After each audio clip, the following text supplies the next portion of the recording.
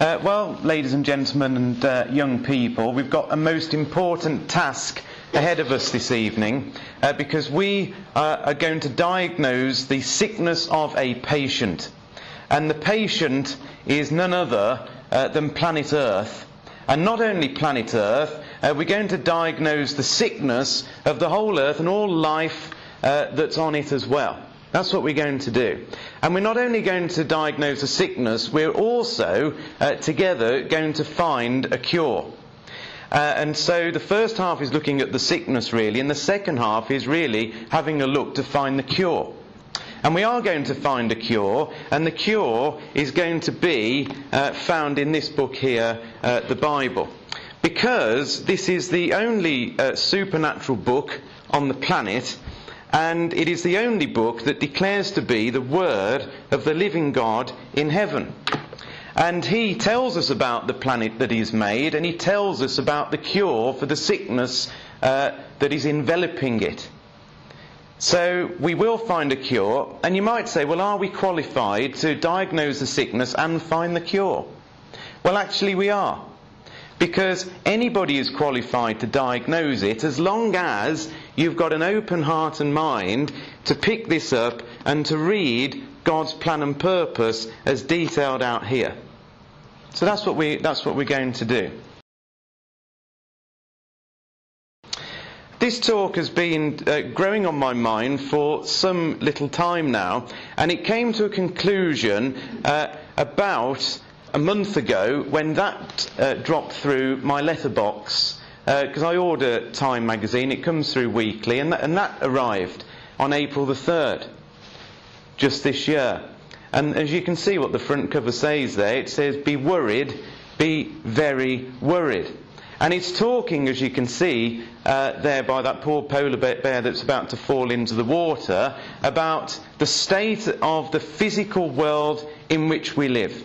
That's what it was talking about. 8 pages inside dedicated to this.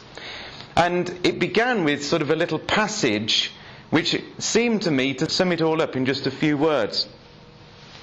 The writer sort of begins, "No one can say exactly what it looks like when a planet takes ill, but it probably looks a lot like Earth. Never mind what you've heard about global warming as a slow-motion emergency that would take decades to play out. Suddenly and unexpectedly, the crisis is upon us." That's how it began, and then went into huge detail as to the problems that are facing the physical world in which we live. And it described it as an illness, as a sickness.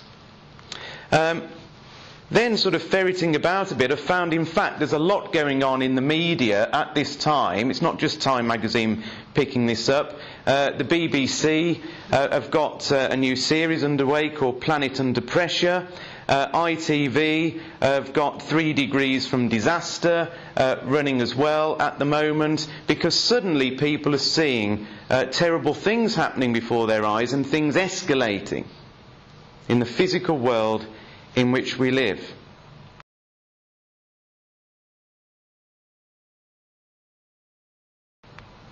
Now, this is all very odd really, isn't it? Because there we are, God's view, if you like, of the earth from space as he looks down upon it, and it is a beautiful world. And in fact, if you go to Genesis chapter 1, we read that of course God in the beginning created the heaven and the earth. And it goes on and says in verse 31 of the very first chapter that God saw everything that he had made, and behold, it was very good. And the evening and the morning were the 6th day. He did not say, well, some of it was okay, but there was a bit over there that wasn't so good. I didn't like that bit, but this bit, he didn't.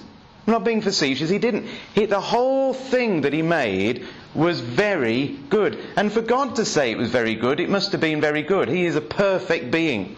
No shadow of turning with the Lord God. He says it's very good. He means what he says. It was very, very good. So why is it that we're reading reports like Time magazine that says if we're going to look at a sick earth, we're probably looking at it right now? Because that doesn't sound very good to me. So what is wrong with planet Earth? And this is where you're going to help me out here, because what I want you to do is to sort of yell out to me in a nice sort of fashion areas that you think, from a physical point of view, things are going wrong in the world. And if you get the answer right, it will mean I can uncover one of those pictures. So there's 6 we've got to uncover here. So off you go. What did you say? Katrina. Well, let's talk then in slightly wider terms, and we will say storms and hurricanes. Are you happy with that? Right, well, that's good. We got the first one. We have storms and hurricanes, right. Earthquakes. Earthquakes. We have earthquakes coming up. There are earthquakes. They're not very good, are they? We're going to look at all these in more detail in just a minute. Yes, Paul? Drought. Drought. Can you see the pictures? Oh, yes, you can, can't you? Yeah. I did wonder about hiding them more than I have done, but there we are. We'd have been here all night probably. But yeah, there we are. We have drought. Starvation. Well, that will come under drought. Thank you for that, Jamie. Tsunami will bring that under both earthquake and a little bit of storm maybe, with floods and whatever. Global warming. Global warming. Thank you, Walter. We'll have global warming, and there are some polar bears upon the ice looking warm. There's a tree hidden under the bottom right, so you've got deforestation. Well, okay. Yeah, okay. Forest fire. Now the thing is, we don't think about fire as being a problem, because in this country we don't have fire. But you wait till you see some of the things that are happening on the earth right now from a fire point of view. And the final one... Pandemic disease. Pandemic disease, no. But I suppose it might cause a pandemic disease, because I've put pollution there. Now I know we're causing it, but of course that's affecting the physical world in which we live. So we're going to have a look at some of these things, and really it's not exhaustive, I'm not saying that at all. There's many things that we could put up that are going wrong with the earth. These were some of the things that Time magazine itself focused in upon as being problems for the earth. So what we're going to do now, well, you tell me, which one do you want to have a look at first?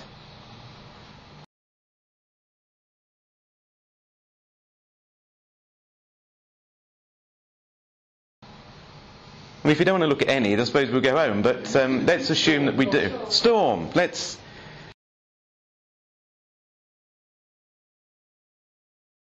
be brave and start with the first one then. Right, so we have storm and hurricane. Okay, well, what do we read about that? We've already mentioned Katrina. Hurricanes, said the Times on the 15th of September last year, of the intensity of Katrina have become almost twice as common over the last 35 years, according to research suggesting that global warming could be worsening severe storms. And there was this graph. On each one of these we're going to put a bit of text and put a graph, and we'll have a look at some pictures. But there we are. We see from 1974 the severity of the storms upon the earth are increasing dramatically, and the number of these severe storms are increasing on the earth. This is not very good, is it? It causes great destruction.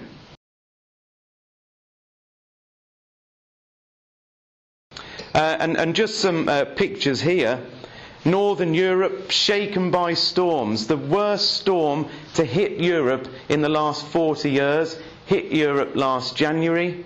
That is about 2 miles from where I grew up, in Birmingham, where a tornado blasted through there. And of course there's the scenes of Katrina. And we could put up masses of pictures, but here is storm, and here it is doing its damage. And it's getting increasingly worse. So what do you want to go for next?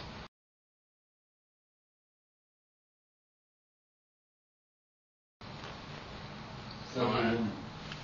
We have, well, I heard fire, I think. Let's have a look at fire then. Let's go for fire.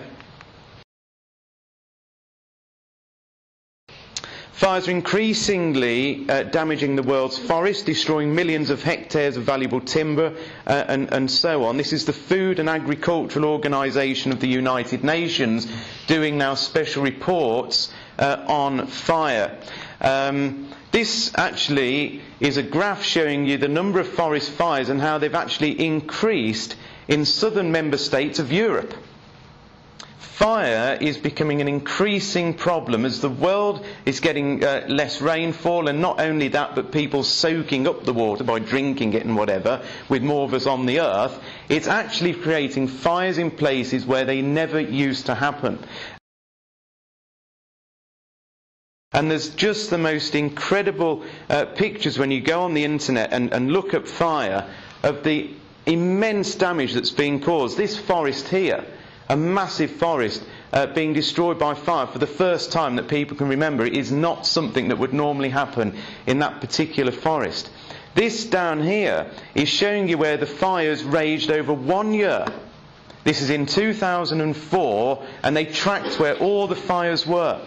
And you see, we're okay here. With fire we don't think about as being a problem, but you live round here, you live down here, or you live over here, then you would certainly know that fire is a major problem, destroying masses and masses of natural life, plants and vegetation. And of course at the same time chucking gigantic amounts of pollution into the atmosphere as well. So that does not, to me, look very good at all. What was next? We had global warming, I think somebody said, so we'll have a little look at that. So here we are with global warming.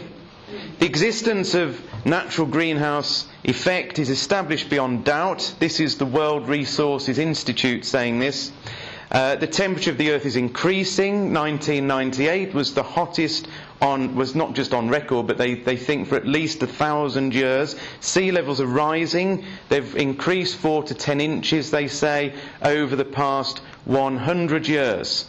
And there is a graph showing you from 1880 up to almost the present day of the sea level change and how it's increased, and at the same time, over a similar period of time, how global average temperatures are going up and up, creating global warming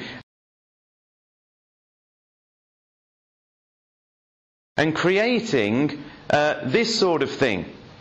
This was the polar ice cap in 1979. That red line was the border of the polar ice cap. You can see that 20% of it has now melted since 1979. And Time magazine actually said their whole thesis, if you like, was that the world is now at tipping point. It's reached the point that when you go up to the top of the hill, you just suddenly race down the other side, and it escalates much, much quicker than you actually think. And we're at that point now. This map was in the Telegraph showing what they believe, if the sea level rises at the minimum expected level, that area of central London would actually be completely underwater. The whole current centre of the city of London would be underwater within the next sort of 50 years, 25 to 50 years they reckon. That is doomsday scenario. That is if the sea rose about 7 metres, which it is possible to do. And you can see actually how much of the UK is left if that actually did happen. Here's some interesting pictures. This is like a before and after. So this picture was taken in 1859, and you can see this huge glacier coming down the slopes here. Now it's gone. Here was a gigantic glacier in 1928. Now it's just completely gone. It's way, way back up here.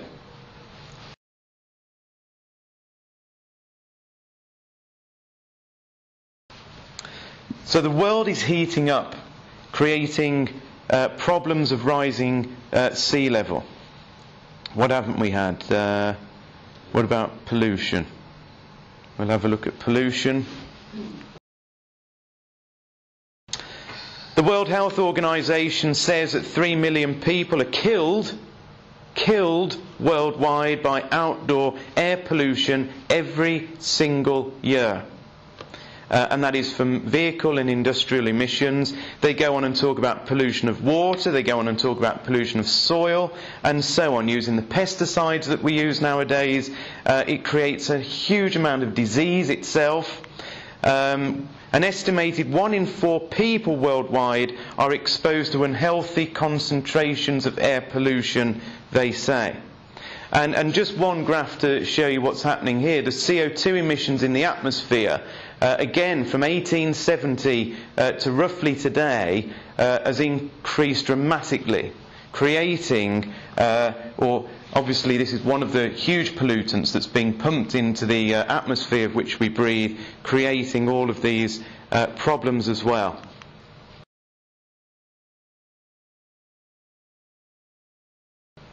And of course we do our absolute best, do we not, as a people, as a race upon this earth, to pollute.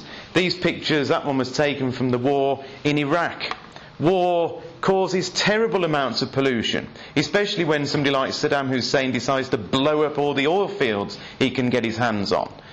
Absolutely astounding levels of pollution. Some of it we don't mean to create. That poor bird there swimming in oil is because of a tanker that was ripped open and casting millions of gallons of oil into the sea. And there are many places in the world where riding about with a mask on is what you just have to do to live and to breathe. This is not very good. We've got dead zones in America, we've got pesticides in Africa, we've got river pollution here, we've got oil spills, we've got Chernobyl over here, we've got dioxins here, we've got air pollution here. It's not good.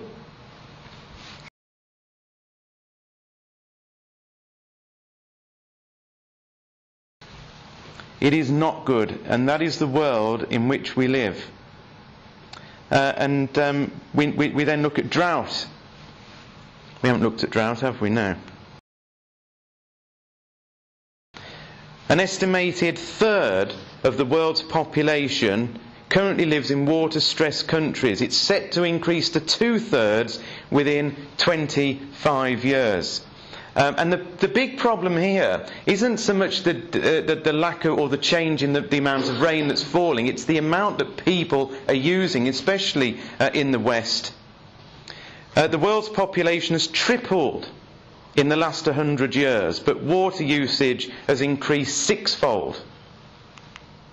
And the problem is there is a limited amount of water that you can drink on the earth. This graph over here shows you how the population has increased since 1750, and you can just see that it was 750 million back here, and we are racing towards 7 billion now.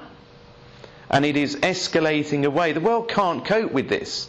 It cannot cope with more and more and more people because of this factor here. There is only so much fresh water. The world only produces so much fresh water. And out of all the water in the world, 97.5% of it is undrinkable because it's seawater. Only 2.5% of it is in fresh water. And when you take out the glaciers and the underground water that you can't actually get rid of, or get to, you're down to a tiny, tiny little percentage that you can actually drink. It's an incredible thing. And that is what is happening. And so we see these terrible pictures of, and we know even in this country at this moment there's a great crisis in the southeast because there is not enough water, and hosepipe bans, but they reckon standpipes might have to be bought out, and all the rest of it. This catapults then into this situation of hotspots for the world from not having enough water leads directly to not having enough crops to grow, and leads to poor animals dying, and obviously eventually people dying in their thousands and even millions in Africa. This is not very good.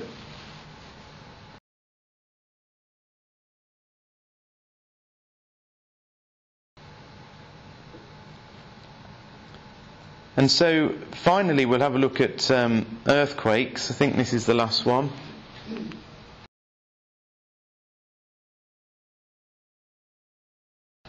Major earthquakes. The World Almanac tells us that there were only 21 earthquakes of major strength between the years 1000 and 1800. But between 1800 and 1900 there were 18 major earthquakes. In the next 50 years, between 1900 and 1950, there were 33 major earthquakes. And between 1950 and 1991, there were 93 major earthquakes, almost tripling the number of the previous half century, claiming the lives of more than 1.3 million people. And it's not just these major earthquakes, it's just the whole number of them is on the increase. So this is going back to 1880, and you see now the huge increase in the number of earthquakes that we are seeing in the world, just the vast number. So we've got the strength going up, and we've also got just the sheer number of them going up as well. And that, of course, in most recent times caused, and I've just picked on the biggest earthquake, which of course created the tsunami at the back end of 2004, when on Boxing Day, this massive earthquake that hit the world, the biggest in many, many, many years, caused the tsunami that of course killed over 250,000 people in one go. This is not very good.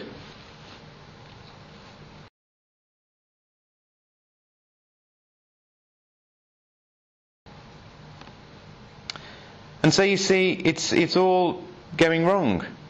It is going wrong. Time magazine is absolutely right. And of course, it's not just the earth that is sick.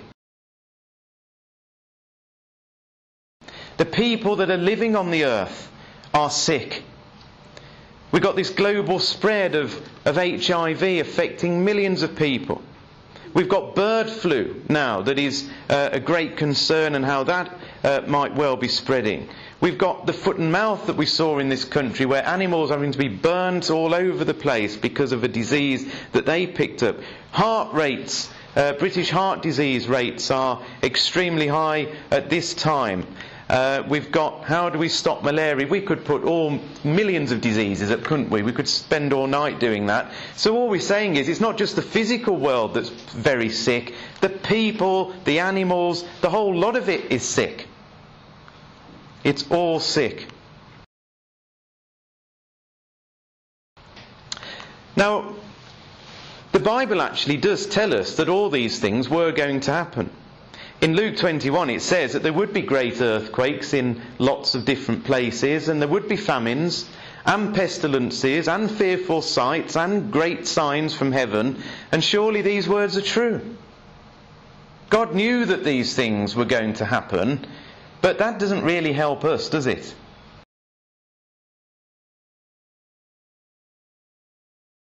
Because we go back to this and say, well, why, if it all started very good, did it go so very wrong?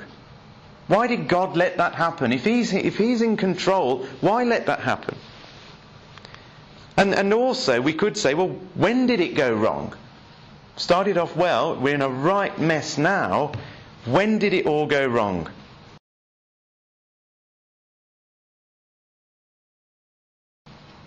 Well, I wonder if you'd turn with me to Genesis.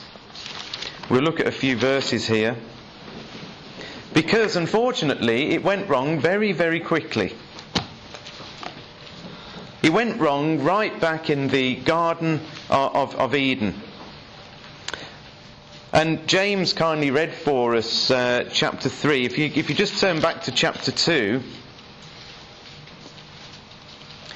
the Lord God in verse 16 commanded the man, who is obviously Adam, saying this, of every tree of the garden thou mayest freely eat.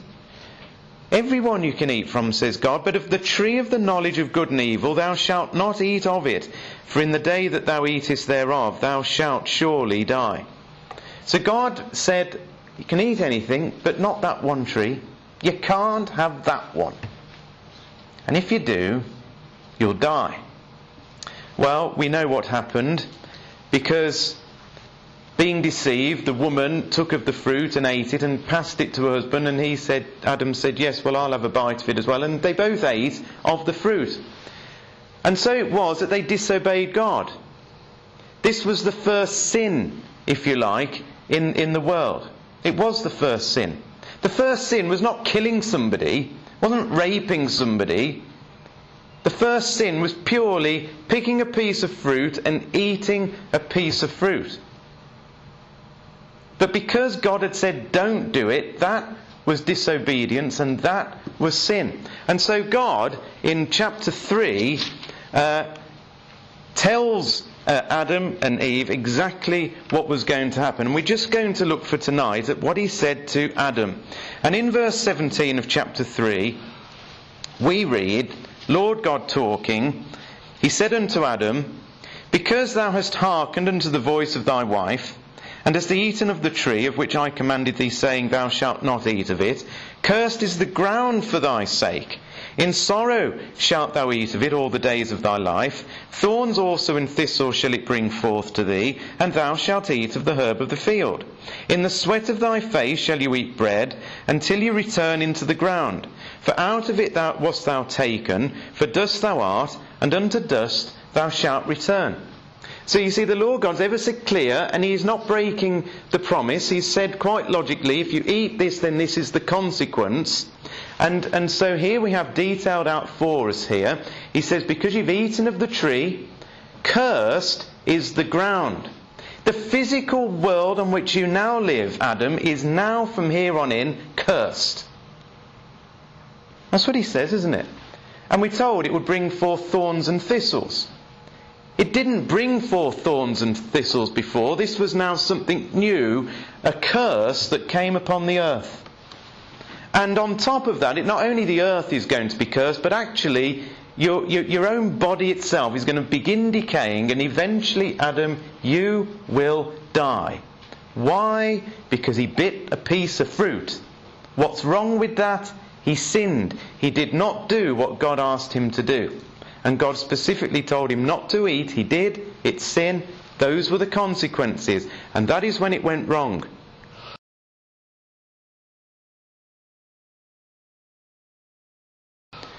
And so it was that they were banished from the garden. And the curse began. And he began dying. And the world, the physical world itself, was cursed. And so, as we read, wherefore as by one man sin entered into the world, and death by sin. And so you see, what I'm trying to explain is this, that man's sin, I want you to think of that almost like a spiritual sickness.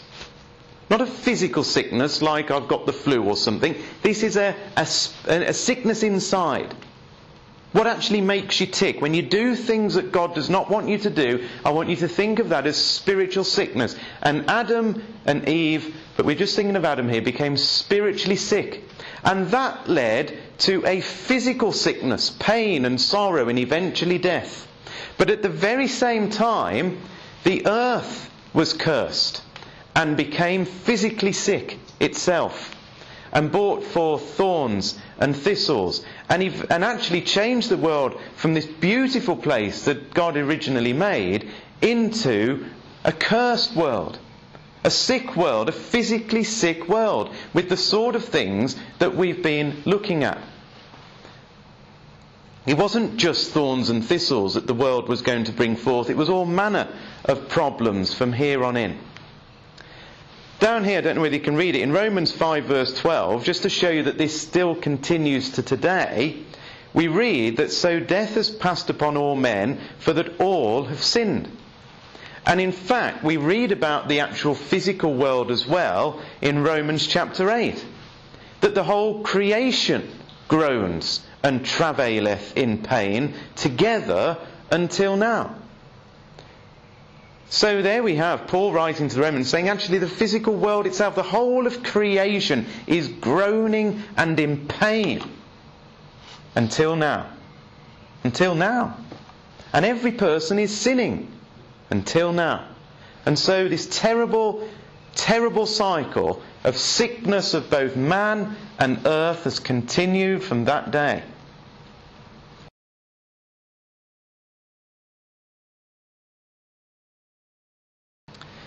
Well, that's all sort of depressing.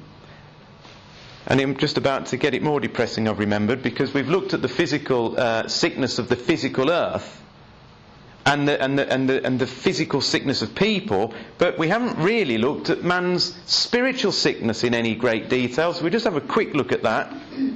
So we're now talking about what people do. Is it right or is it wrong? Well, we read on the BBC there that violent crime is on the up in this country. That is spiritual sickness. Stabbing people, hitting people is spiritual sickness. It is not doing what God wants us to do. Creationism has no place in schools. Actually being able to teach our children about the truth of the Bible is now outlawed in this country, in many, many places. Global corruption is on the rise. So just as we've seen that all the physical things in the world are on the rise, so are all the spiritual sicknesses of the world on the rise. Gay marriages over the 3,000 mark. We talked about that this morning. Immorality is rife in the world. Binge drinking, out of control. There's a picture of our city centre streets in the daytime with young people drinking to excess. But the one thing I want you to remember is this, that we can look upon sin as the terrible things. The really terrible things, of people being killed and rape and homosexuality and all those sort of things. And there's a great danger that we say, well actually, that doesn't involve, I'm not spiritually sick, I don't sin, but I have to tell you that we do. You see? That's me in Monte Carlo. I mean, I shouldn't have been there probably, but there we are. So we do sin. And we have to realise that. We do have to realise that each one of us is spiritually sick. Because whether we eat a piece of fruit that's wrong, or whether we kill somebody, it's wrong. It is sin.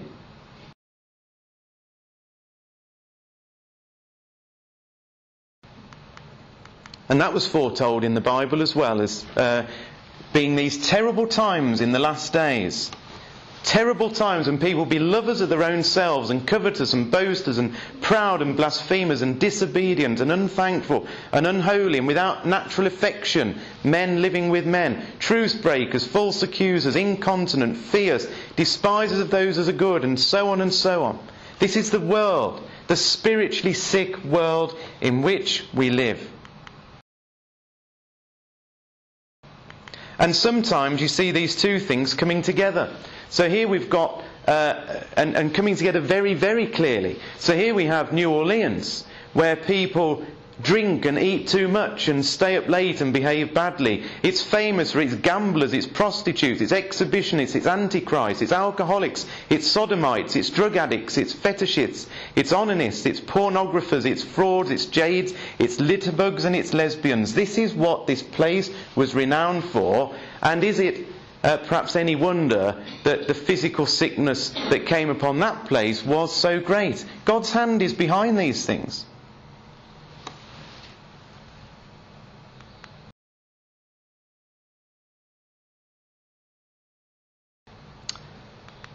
So what is the solution to all of this problem?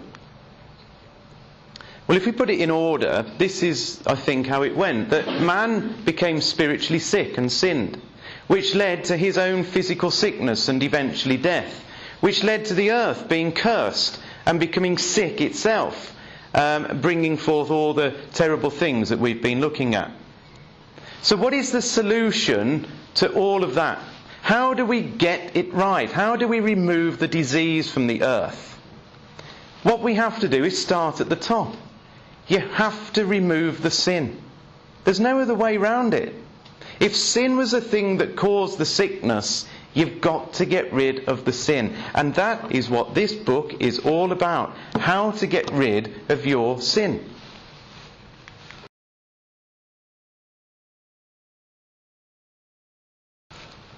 Now, Angel Gabriel came to Mary and Joseph, and that is a picture of, it was a picture of Mary, but I've had to superimpose somebody that looked like Joseph over it, because this is what the angel Gabriel said to Joseph. And there were two things. He went to Joseph and spoke to Joseph, and then he went to Mary and spoke to Mary. And this is what he said to Joseph. He said this to a man. He said that Mary was going to bring forth a son and call his name Jesus, for he shall save his people from their sins. So there we are. Suddenly the Bible says, here is how you can be saved from your sin. Well, surely that's something that every one of us should be desperate to find out about. How can my sins be saved by this man? In fact, the name Jesus, as we probably all know, means Saviour. He came to save us from our sins. And in fact, when he was on earth, quite often he said this type of thing. When he saw the faith of this particular person who was sick, he actually said, "Thy sins be forgiven thee." He forgave him his sins. Now, how does that work then? How does Jesus actually help us to get our sins forgiven? How does all that work? Well, we read in Romans 5 that while we were yet sinners, Christ died for us. We read that Christ died for our sins. In Corinthians, we read that Jesus appeared to put away sin by the sacrifice of himself in Hebrews. Now that's all quite complicated, because how does somebody dying over here many thousands of years ago help me, Andy Walton, to get rid of my sin here in 2006? How does it work? Well, I'm going to have a go at explaining it, and it isn't actually that easy, but I'm going to try and explain it like this. I want you to imagine that this seesaw here is a balance, and it has to remain level. It has to remain level. And on this side is our life. And on that side is God's response. Okay? So our life, what we do is on this side. God's response is on that side. But it has to balance. It has to balance. So what do we do in our life? How does God view our life? Well, we've already quoted it, that we've all sinned and come short of the glory of God. So what we're going to do is on this side, we're going to put the weight of sin. And it's actually described as a weight in Hebrews chapter 12. Let us lay aside every weight and the sin that besets us. So now we're going to put sin onto this balance here. And of course, what's going to happen now is that the whole thing tilts down like this, and the balance is broken. So God has to respond with something, because he has to keep the balance level. So this is a negative thing. It's a weight that's pushed it down. So what does God balance it with? Well, he balances it with something else that goes down. For we go down into the grave. And he says that the wages of sin is death. And so on this side, he puts us going down into the earth, and we die. That's what happens. That's what happened with Adam, and that's happened with every other person since then, because death has passed upon all men, for all have sinned, says Romans chapter 5 verse 12. Okay, that's us. That's easy to understand perhaps. But what about Jesus' life? What happens with Jesus? Well, Jesus did no sin, and neither guile was found in his mouth. He said nothing ever wrong. Never once did he say anything wrong. In 1 Peter 2 verse 22. And we know that the Holy Spirit descended upon Jesus in a bodily shape like a dove when he was baptized, and God said he was pleased with him.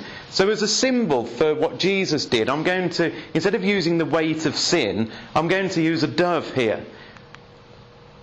So Jesus in his life, when God looked at it, did no sin. And yet what did he get for doing that? He was crucified. So this actually went the wrong way, didn't it? Because that does not balance up. He did no sin, and yet he died. And it was God's response. It was God's response. We actually read that it pleased the Lord to bruise Jesus. He hath put him to grief. And in fact, Jesus himself accepted that and said that Christ has so loved us and has given himself for us as an offering and a sacrifice to God. So you see, Jesus actually died because God wanted him to die. But the balance is broken. You can't have that, can you? And so what has God got to do to restore the balance? He has to raise him up. This side has got to be raised up. And that is exactly what had to happen. There was no question about it.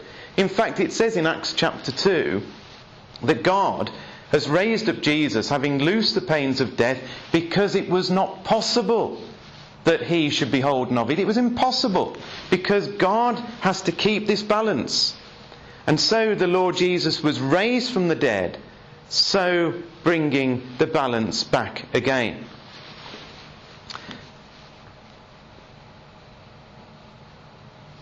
And he will never die again.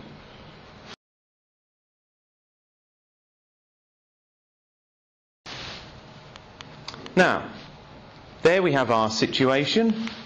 There we have Jesus' situation. The question is, how do we get from there to there? We've got to get to a situation of no sin. That's what we've got to do. How do we do it? And God has found an incredible way, designed, I should say, an incredible way of getting from there to there. The first thing that we have to do is acknowledge that we're sinful. That's the first step. If you don't go there, then you may as well say, well, I'm not ill, and we go nowhere. You have to acknowledge that to start with. The second thing is that we must repent. We must realise we've got to do something about it. We must then accept that the only solution to our sin is this one man, the Lord Jesus Christ. We must then be baptised, which we'll look at in just 1 second. We must then continue to acknowledge that we're sinful. We must then continue to repent, and we must then continue to accept that the Lord Jesus is our Saviour and remember him as often as we can. And we keep repeating that for number 5 continually for the rest of our lives. That's what we do. So what's this bit here about being baptised? Because, okay, I might acknowledge those 3, but that's something I've physically got to do. What is baptism? How does that work? But it's the key to it all.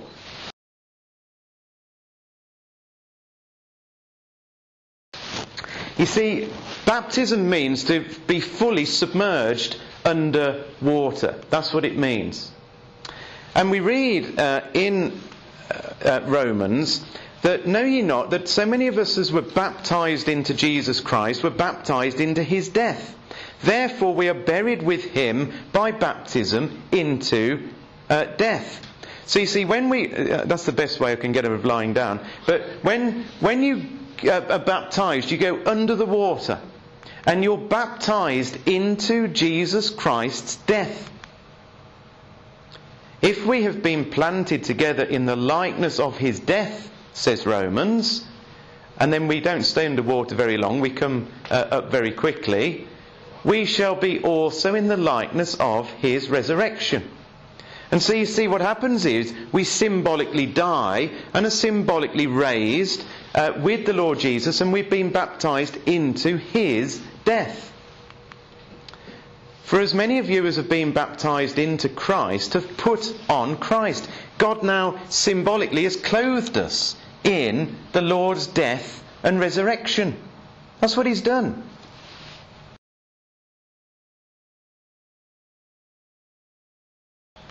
So you see, on the night when I was baptised, I approached the waters of baptism in this situation. I was doing lots of sin, and there would have been God's response. But on the night I was baptised, this happened. God replaced that with the death and the resurrection of the Lord Jesus. He clothed me in the Lord Jesus. He gave me those 2 things into my own personal balance. But now, of course, it's gone wonky again, because I've got sin, and yet God has given me the sacrifice and the resurrection of the Lord Jesus. And so the only way to solve it is to remove my sin. And so the balance is restored. which is why when you are baptized you wash away your sins. That is what happens. It could be no other way. It's the grace of God to give us this. He doesn't have to. But the fact that He gives us this means that He gives us this.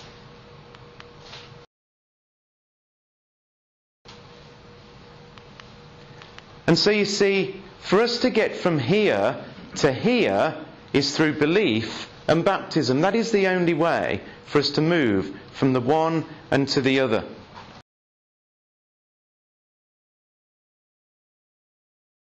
You might say, well, after I'm baptised, well, I could keep doing lots of sins then, because I'm in this nice situation of having no sin and being guaranteed this bit over here.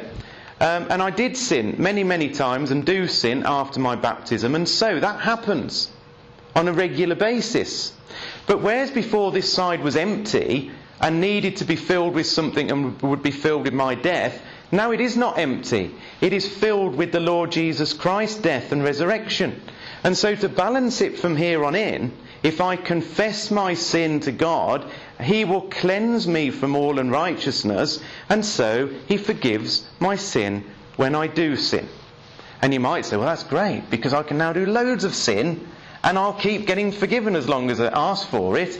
And that's exactly what we should not be trying to do. Because shall we continue in sin that grace may abound? God forbid. Don't do that. How shall we that are dead to sin live any longer therein?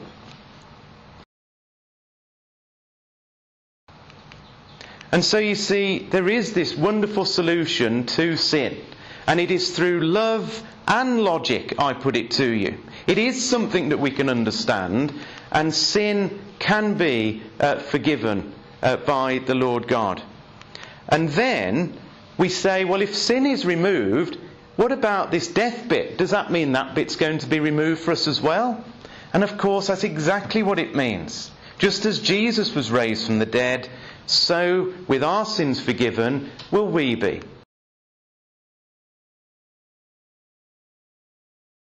And it will be when the Lord Jesus Christ returns from heaven.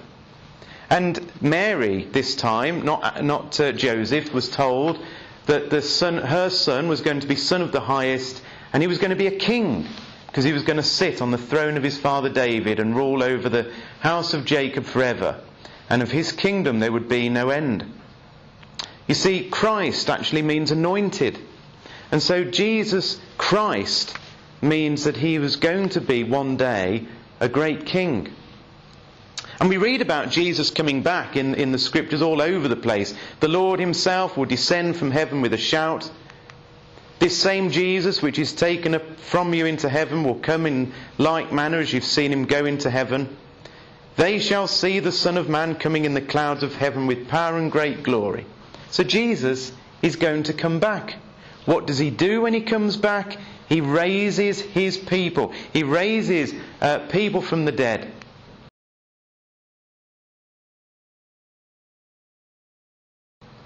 Therefore, we are buried with him by baptism into death, that like as Christ was raised up from the dead by the glory of the Father, even so we also should walk in newness of life. For if we have been planted together in the likeness of his death, we will be also in the likeness of his resurrection. Guaranteed. Die with him and be raised with him symbolically. You will be literally raised if you die before he returns. The Lord himself will descend from heaven with a shout. What does he do when he gets back? He will, the dead in Christ will be raised first. Everyone which seeth the Son and believes on him may have everlasting life, and I will raise him up at the last day. It's an incredible thing that is on offer to all men and women, and yet how few understand that these are the things.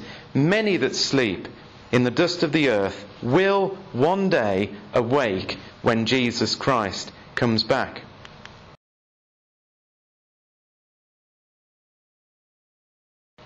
And so you see, dear friends, that by actually removing the initial problem, which was sin, we then remove this problem of death through the death of the Lord Jesus Christ and his resurrection.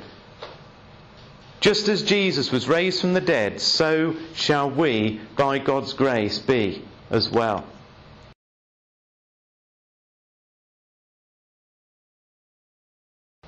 And so you see this terrible sickness, this awful mess of the world. Because what we're now just having a quick look at here is the fact that if sin's removed and death's removed, well, what about the curse of the earth? Is that going to be removed as well? Well, of course it is. It has to be. There's no question about it. The curse of the world has got to change as well. From this picture here to these pictures here. In the worldwide coming kingdom of God, nation will not lift up sword against nation, causing horrible pollution and killing loads of people. Neither will they learn war anymore, says Isaiah. Of the increase of the Lord Jesus Christ's government and peace there'll be no end. Upon the throne of David he will sit, and upon his kingdom to order it and to establish it with judgment and with justice for evermore. It will be a righteous kingdom, not the corruption that we see with our governments of the world today. There will be no more drought. There will be food for all, because there will even be corn in the earth upon the top of the mountains. Even the animals will be at peace with each other when the curse is lifted from this earth. The wolf will lie down with the lamb. And eventually, when the kingdom is fully established over all of the world and sin is entirely removed, there will be no more death. There will be no more sorrow. There will be no more crying. There will be no more pain, because the former things are passed away. The curse will finally have been lifted. And ultimately, the whole earth will be filled with the glory of God. That is where we're headed. And so you see, the thing is, when the Lord Jesus went about all the cities and villages, teaching in the synagogues and preaching the gospel of the kingdom and healing the sickness and disease of the people, he was showing us in a physical way what he was going to do in the future. When his kingdom will come, he will remove all sickness and all disease. And you see, when Adam sinned, that is what happened. And God's response was to do that to the earth. He cursed the earth to make it balanced. That is what happened. He sinned and the earth was cursed. However, when the Lord Jesus Christ removes all sin from the earth, you cannot have that situation. The earth will be healed and become full of the glory of God, and the balance will be recreated. And so you see, the only solution for a sick world is Jesus Christ. Jesus means Saviour. He saves his people, those who follow him and who are baptised, from their sins, which leads to a cure for spiritual sickness, which leads to the forgiveness of your sins. And that was accomplished with his first coming. The word Christ, as we've said, means king. And he will save people when he returns as king from death. He will cure the physical ailments of this world. All sickness and disease and death will go. And the curse will finally be removed. And that will be achieved, dear friends, at his second coming. But when they believed, says this last verse in Acts here, when they believed Philip, preaching the things concerning the kingdom of God and the name of Jesus Christ, they were baptised, both men and women. And I urge anybody here who isn't baptised to think about these wonderful things, because that is the only way for us to remove our sin. And so it is, quite simply, that the wages of sin is death. But the gift of God is eternal life through Jesus Christ our Lord.